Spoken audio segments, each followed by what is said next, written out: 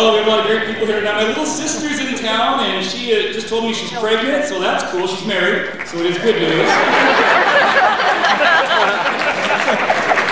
So I was thinking, what can I do for this child to have an impact on his or her life? I'm like, okay, I could buy a $500 college savings bond, and in 18 years it'd be worth $524. Pay for like an hour of college. So I've got a better idea. I'm going to go to Vegas here next month for March Madness, put it all on Kentucky to win. If we win, that kid's going to be great. It's set. If not, it'll be a lesson. Well, you shouldn't gamble away your college money. You're going to need to study harder. My CPA is here. If any of you need a good CPA, I'll give you his name. Craig, he's so by the book. He was telling me, he asked me, Mark, where did you get this number of your mileage reduction? I'm like, oh, the same place everybody else. I make up a reasonable number at the end of the year. He said, no, you need to log this every week throughout the year. Michael, I do not have time to make up a number every week all year. That's kooky, man, kooky. He's like, we have to have this quantified, substantiated. I'm like, okay, it's got to be tied to something. It has to be tied to something. Okay, let's tie it to how often I disappoint somebody. Is 75,000 miles a lot to drive in a year? My banker's here, great guy. But there's nothing funny about bankers, sorry. He's really good. He told me I need to beef up security measures at our company because he was worried about identity theft. I'm like, dude, you've seen my numbers. If somebody steals my identity, the joke's on them. Good luck with this. Fine, I'll notice my ass.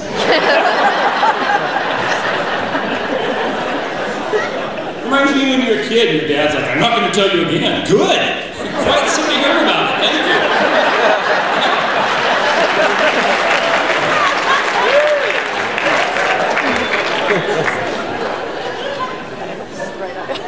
So I pray a lot. Anybody else? You guys are probably better people than me. I don't pray enough for things like, these kids finding good homes and all that. I'll pray for stuff like, please God, don't let me get a huge cold sore the week of the show. So that worked. He gave me this huge pimple on my head instead. Nice. But my wife's so sweet. She's like, just imagine that everyone's staring at the part of your face that doesn't have a huge blemish on it. My wife's the sweetest lady ever. I married way up. It's a good thing to do in life. Yeah, marry up. Do it if you can, kids. You get a chance. No, I'm really happily married. She's not really at all.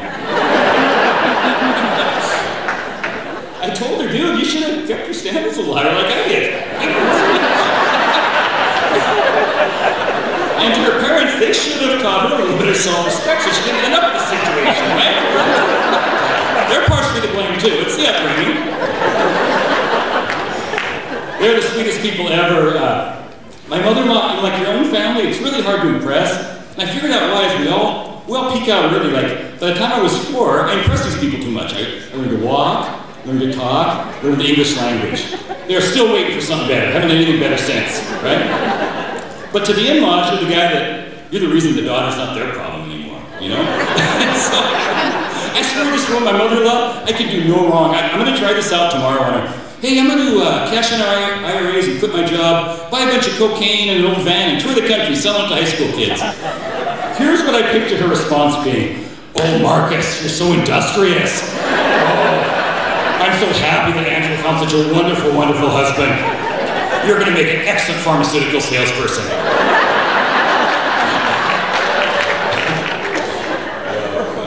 So my wife made me take one of those online tests to see if I had ADHD. Anybody ever taken one of those?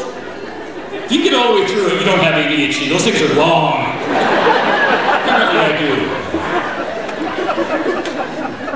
So what I try to do, I don't do anything to impress that woman, but she's seen it all. What I have figured out is just to point out people worse than me wherever I go, if I can find it. There's shockingly few of those guys. Thanks for being here, by the way. All of them use like a 6-year-old. Oh, look at this kid. His manager's terrible. No, it doesn't matter. Anybody. I have one friend that drinks quite a bit, and I'm not not judgy about it, but other people are, so they decided we should have an intervention for this guy. I don't know if you've been involved in this, but they told me real specifically, Mark, you need to write down every single thing about how his drinking has truly affected you. We're all going to read it off so we don't chicken out, and he's going to have to hear the hard truth. So I brought that tonight. Dear the Bob, here is how your drinking has affected me. I love having someone I know will always meet me for Bloody Marys on a Sunday morning. The time you gave the security guard at the Metro Park concert a wedgie, that was most awkward but also hilarious, LOL. The time you went out of town to a street dance, forgot to get a hotel, got in trouble for peeing on the cop car, got off with a warning but still asked to stay in the jail overnight. That is really quite something even for you. The time you convinced, just for fun, convinced everybody at the country club golf tournament that you had accidentally pooped your own pants? I don't think I've ever been so happy you were a god in my eyes. This is how your drinking has affected me.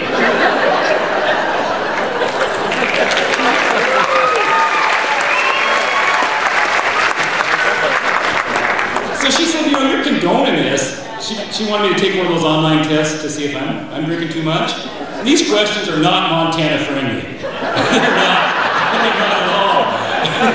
It's stuff like, do you look forward to occasions of drinking? Oh, fun. Yes, I do look forward to fun. Yes. Do you ever feel the need to apologize for your behavior when you've been drinking? When I've been drinking, when I've not been drinking, a whole lot of things to apologize for. Absolutely. The dumbest one, do you ever have more than 6 drinks in one sitting? Heck no? After 4 or 5, I've got to get up for a restroom break like any other human being.